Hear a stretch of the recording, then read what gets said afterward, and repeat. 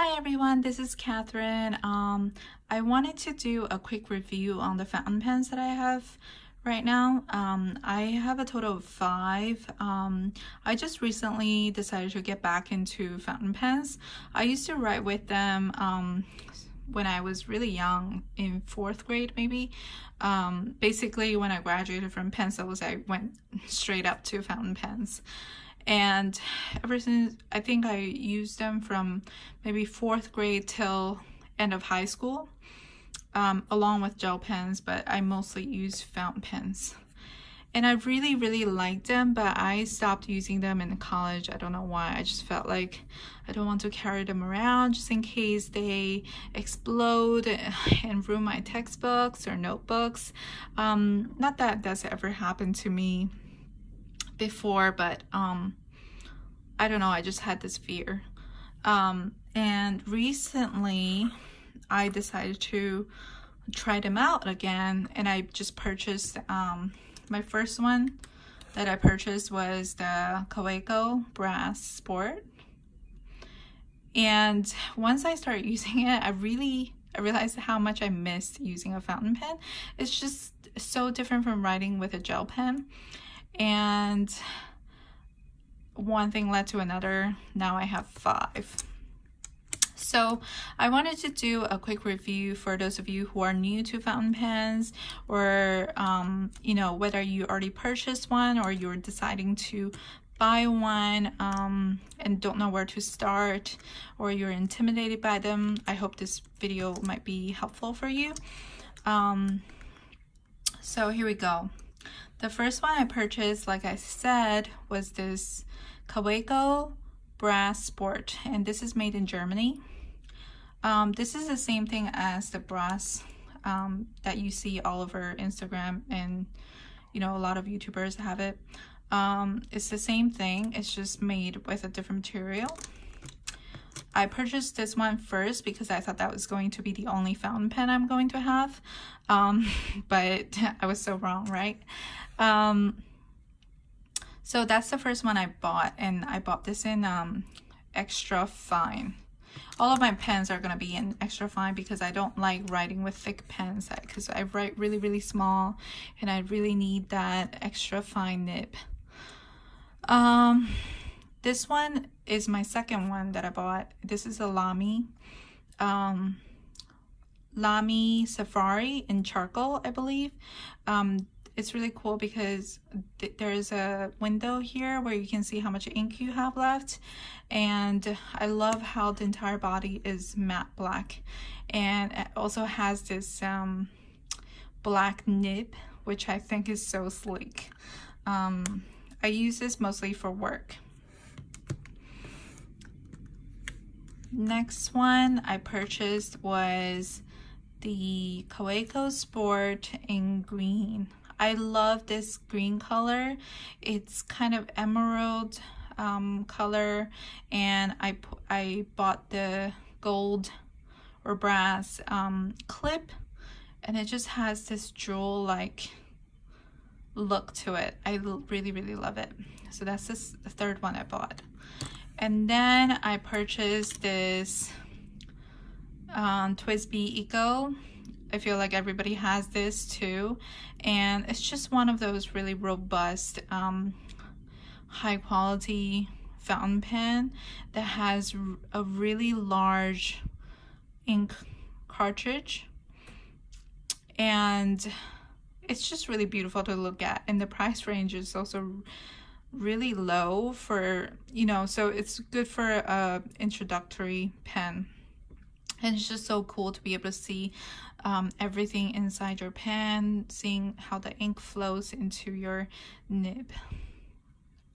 I really like this. This is TWSBI is based in Taiwan, and it's really popular among fountain pen users.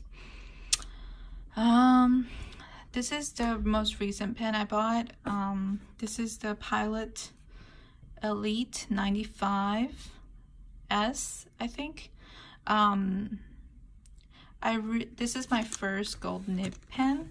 I really wanted a gold nib because I realized, okay, I'm going to stick with fountain pens. I might as well invest in a gold nib. So this is the first gold nib that I bought. It's not as expensive as the other gold nibs out there. So it's a good, I would say this is a good intermediate level pen if you know you're going to use fountain pen seriously, like almost every day, and you want to invest your money into something that's a little bit better and more, yes, better. I think this is a good pen to buy.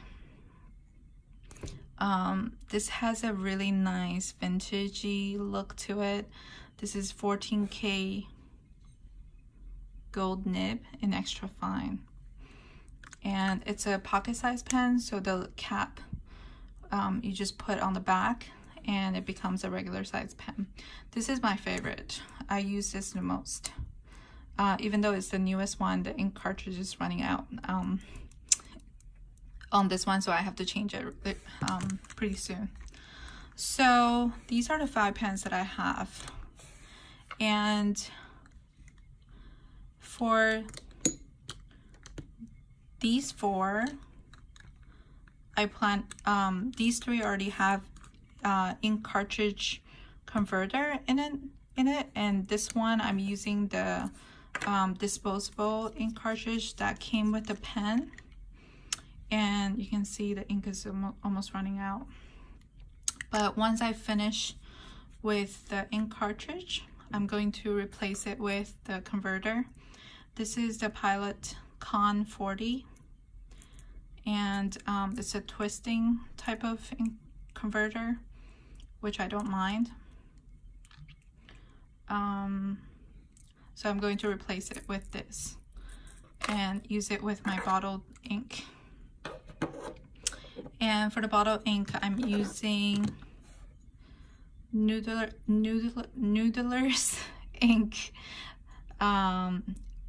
bulletproof ink line, and the color is American Eel, and this is a black color.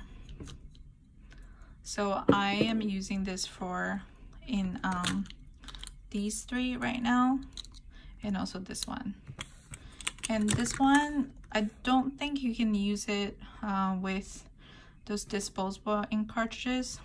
The ink cartridge is built into this pen, and you basically just twist this, and that's how you draw out the ink from the bottled ink. Okay, so let me do a quick pen test for you guys. So in this book, I have the Nanami notebook in A6 size, and Nanami notebook, if you're not familiar with it, this is the Tomoe River paper. So I'm gonna test my pens on this paper for you guys, because I know Tomoe River paper is really popular for fountain pen users. And also I have a Stalogy here just to do a comparison, and this is not Tomoe River paper. So I'm just going to take a random page here. Okay, so first I'm gonna use the Tomoe River paper.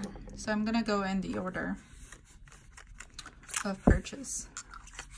So the first one is this Kaweco Brass Sport. So I write really small, so please excuse my writing size. I'm going to try to zoom in a little bit for you guys. So here.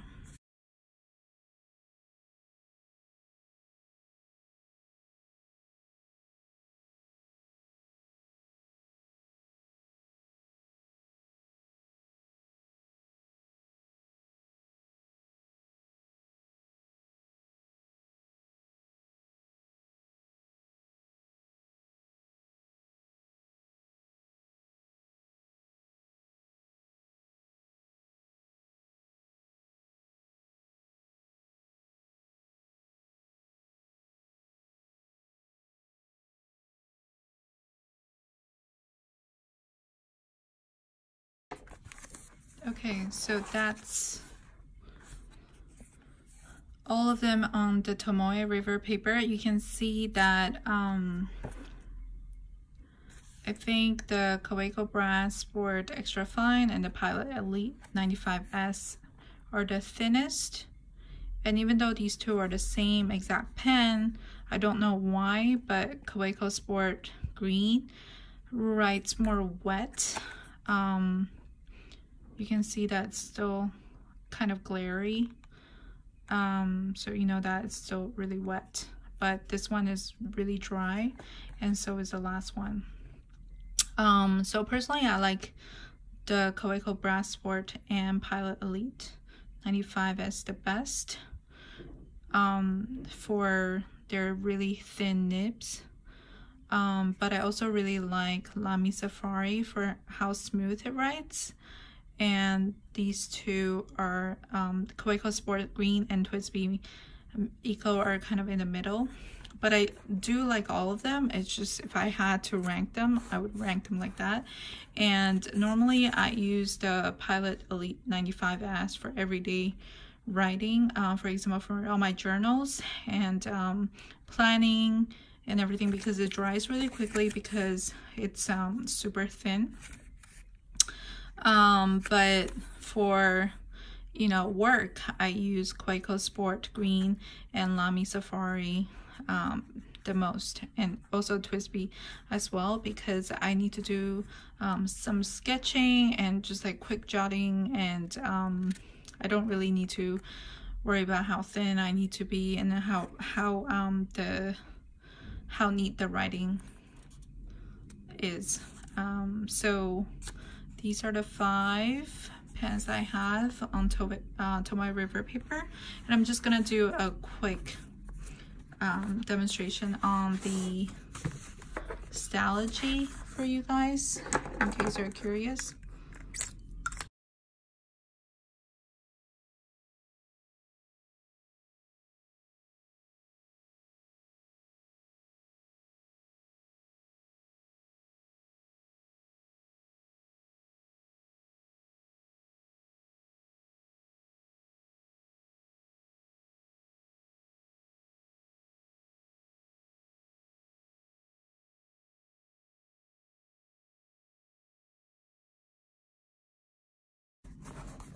Okay, so you can see that this is the Stalogy, and this is the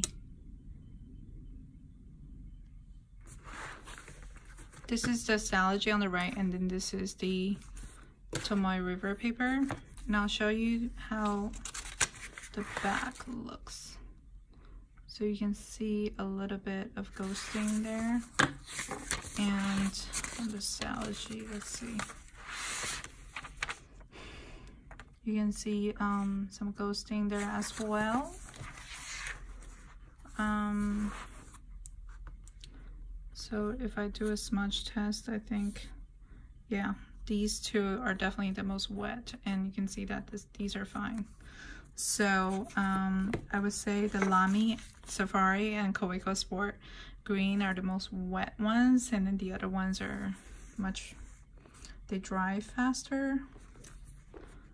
Because it doesn't write as wet. Okay, so that was a quick pen test for you guys. I really like all of them, but if I had to choose, I think these two are my favorite. This one writes just a slightly more scratchy than this one. This one is really smooth. And it's so light. This is a little bit heavier. But what really confuses me is why these two write so differently. As you could see, this one smudges like crazy, but this one doesn't. It dries really fast, and it also writes thinner and drier. So I really don't understand why. If you guys know, or if any of you have both of these and have the same problems, please let me know. Yeah, I'm really puzzled by why these two write so differently. I was really hoping that this would write more like this pen. which is why I purchased another one, but it's really confusing. So thanks for watching, guys. I hope this video was helpful for you guys, and I'll see you next time. Thank you. Bye.